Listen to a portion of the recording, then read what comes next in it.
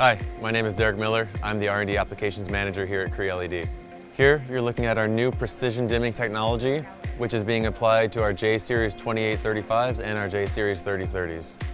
With this technology, we're able to, in the back-end factory process, predict exactly how bright these LEDs will be at low dimming values, down to 0.1 milliamps. If you're not using precision dimming technology, randomly mixing the voltages between your different components can give you specific strings that in parallel will be dimmer or brighter than the other strings next to it.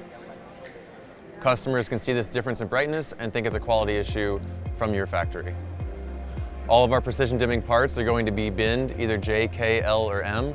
Every reel you receive will be a single bin, and using that single bin, we expect no more than a 5 to 10% brightness difference through the full range of dimming values. If you're not using precision dimming, as you can see in this middle board here, you can get up to a 70% difference in the brightness between strings, even though these are the same flux bins coming out of the factory.